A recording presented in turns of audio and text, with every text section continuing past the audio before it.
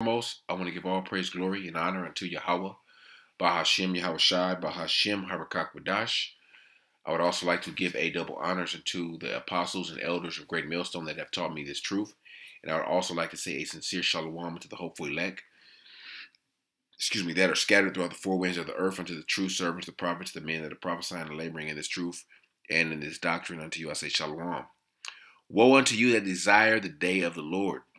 All right, and this is really this lesson really has to do with those people over there living in the land of Israel that call themselves, I'll say, the so-called J. All right, they're, lately they've been, making a stir about this red heifer, which is in the scriptures, but apparently, according to them or some of their beliefs, or some of them believe that, once they sacrifice this red heifer, that's going to initiate the coming of the second coming of our Lord Yahawashi. All right, but the title of this lesson is "Woe unto you that desire the day of the Lord." Why would you Edomites, all right, you so-called Jays over there, why would you desire the day of the Lord? Because the day of the Lord is not going to be good for you people over there. Okay, will you rape, robbed, and murdered and pillaged the whole earth? All right, but and enslave the children of Israel. All right, the apple of the Most High's eye. All right, so if anything, you would be trying to do any and everything in your power not to have, not to have the Lord come back. Okay, but it ain't up to you. All right, you Edomites, you Amalekites, all right, you so-called Jays, you imposters living in the land, y'all on borrowed time right now. All right, so you can sacrifice all the red heifers you want, but the Lord is going to come and he's going to redeem his elect. All right, so let me I got pulled up a few articles to try to explain this. It says this is a article on the same thing. This red heifer that they claiming is some type of sacrifice. It says the second temple, actually, it is Jewish tradition that the red heifer sacrifice is a precursor to the coming of the Messiah. Just spoiler alert, he came already 2,000 years ago, and his name is, they say Jesus, but we know it's Yahawashi. But yeah, they're not telling you he's coming back. Okay? And I think at the end of the day, those so-called Jays over there, they don't even believe in the Messiah. Okay? So that's going off. And the Messiah came so we didn't have to sacrifice. So we weren't held by the curse of the law, which was death. All right? We got put to death. Okay? We should be put to death. All right? For breaking the laws, but we're under grace right now because Yahawashi came and he was that ultimate sacrifice for the whole nation. Okay? So, let me see. I think I had something else. It was a similar article. It says, just give you a real quick rundown. In September 2022, Israel acquired 5 perfectly red heifers from Texas. Although one of them had been deemed unsuitable, the remaining 4 has now been groomed and protected with meticulous care. All right, so this is nothing more than a wicked left-hand sacrifice they're doing over there. All right, it says they are considered potential candidates for sacrificial rituals, which is to be conducted at a location overlooking the site where this ancient second temple once stood. And they're talking about sacrificing this red heifer is going to initiate the building of the third temple. But the third temple is not a physical temple. Okay, the third temple is the elect. All right, we are the temple, the hopeful elect. Okay, that the Lord is building right now. All right, with Yahawashi, our Lord, being the chief cornerstone. All right. Let me see where it says. The narrative. This is at the bottom. The narrative takes a geopolitical turn as the proposed location for this third temple intersects with one of the most contested and sacred sites in the world, the Al-Aqsa Mosque, and the dome of the rock shrine revered by Muslim worldwide. Let me see. It's another.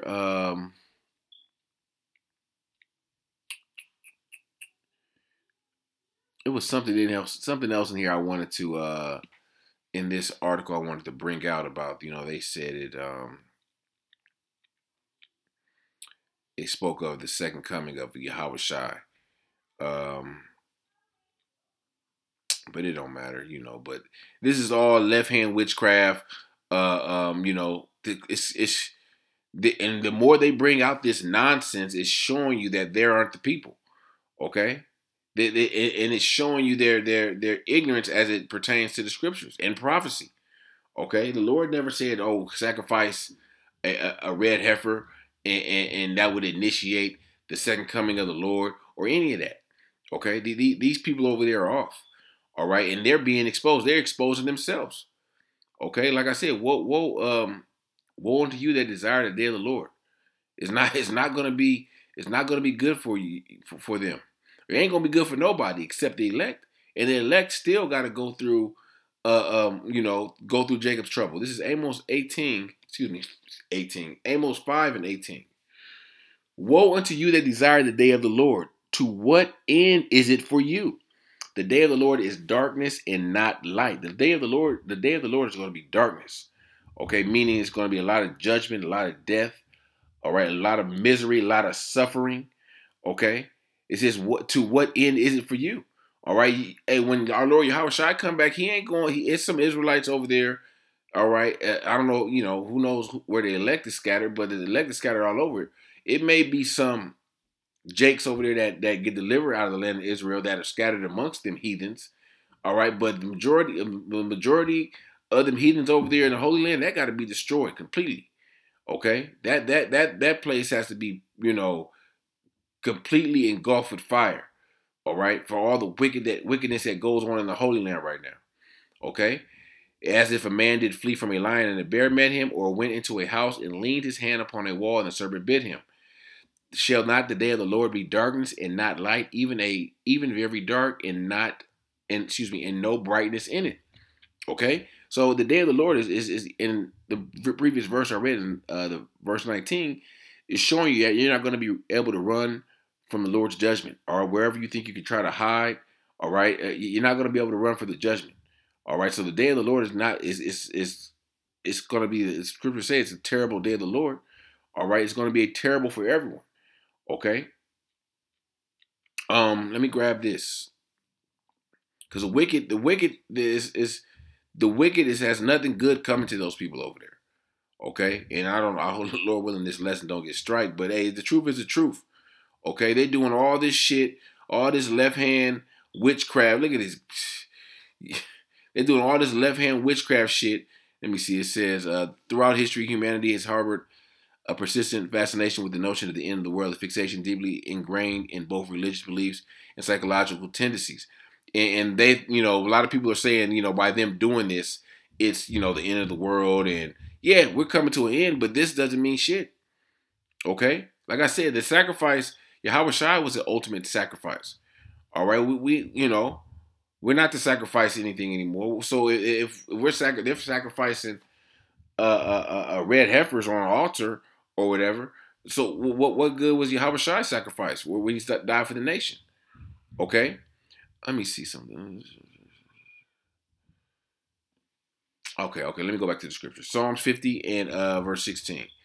It says, "But unto the wicked the Most High saith, What hast thou to do to declare my statutes, or thou shouldest take my covenant in thy mouth, seeing thou hatest instruction and cast my words behind thee." These scriptures, none of this. At the end of the day, none of these scriptures, all right, the prophecies, the laws, have nothing to do with you, Edomites. Okay, you took the book, all right, and you proclaim to be the people, and proclaim, the Torah and the Tanakh, and you mingled your wicked ass beliefs in the Talmud into tried to mingle your wicked, perverse Talmud into the scriptures, but it don't mix. You have nothing to do with the Bible. Okay, only prophetic thing. Yeah, you're in the Bible. Okay, don't get me wrong. They're the wicked in the Bible, but nothing good is coming for you people. Okay, that's at the point blank period. Nothing is good coming for the seed of Edom. Okay, and mainly the heads. All right, but all of Edom's gonna catch it. All right, if you don't catch it here on this side, you definitely gonna catch it in the kingdom of heaven. All right, this is Isaiah 58 and 22. There is no peace, saith the Lord, unto the wicked. Okay, There's going to be no peace to you. All right. You shouldn't desire the day of the Lord. You should try to hope, this this goes on for 100 years, but we know it's not, because we see the prophecies, we see the signs, we see things, prophecy coming to pass. We see the MOTB, we see World War III. So we know that we're at the end of this. All right, and these devils can't do anything to try to prolong it. Okay, and them bringing forth red heifers and sacrificing them. That's just left hand madness. All right, that this devil is really just trying to deceive, and he's probably really trying to conjure up left hand powers and energy by doing that. All right, this is Proverbs 24 and 20. For there shall be no reward to the evil man; the candle of the wicked shall be put out. All right, Esau's, even in the last days where Esau's being revealed. All right, their deceit, their deception that they've used to rule the world in wickedness, it's not working anymore. That their light, their candle, or that wicked candle, all right, is being put out. All right, people don't care about this shit. Y'all can sacrifice 100 of these damn red heifers. All right, people are waking up to Esau's bullshit. Let me see. Spot or blemish, and the hooves also must be red. It must be a female. Heifers are female. It must never have been used for labor. It must never have been pregnant, and it must be between 3 to 4 years old. There's a point in here.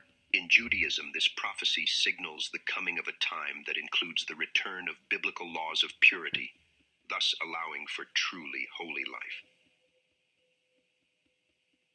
For evangelical Christians, it heralds the end of days. Yeah, so they saying this is supposed to bring forth the end of days. We know we're in the end of days. Or why? Because the children of Israel, the true children of Israel, all right, Yahawah, all right,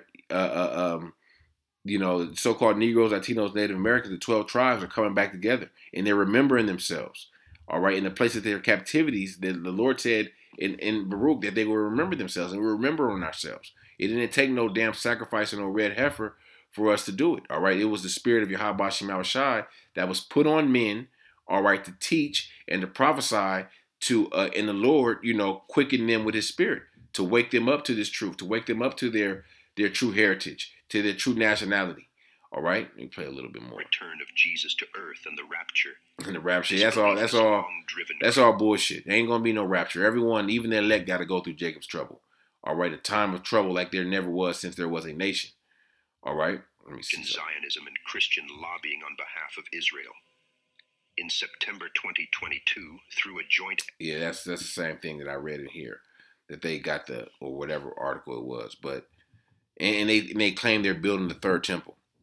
Okay, the third temple is the kingdom is what the scriptures say. The kingdom of the Most High is within you, and I believe in Luke, the 17th chapter. Let me grab this in John 2 and 18. They answered the Jews and said unto him, What sign showest thou unto thee, seeing that thou doest these things? Yahawashi said unto them, Destroy this temple, and in 3 days I will raise it up. Then said the Jews, 40 and 6 years this temple in building, and wilt thou rear it up in 3 days? But he spake of the temple of his body when he would rise on 3 days. But we're in the third day also. All right, this spiritual, because we're in the third day where Yahawashi is we're in the third day where the temple is being built. All right. When therefore he was risen from the dead, his disciples remembered that he had said this unto them, and they believed the scripture and the word which the Yahawashi had said. All right. So the third temple is being built right before your eyes. All right. Talking about the elect, the 144,000. Okay. The governing body.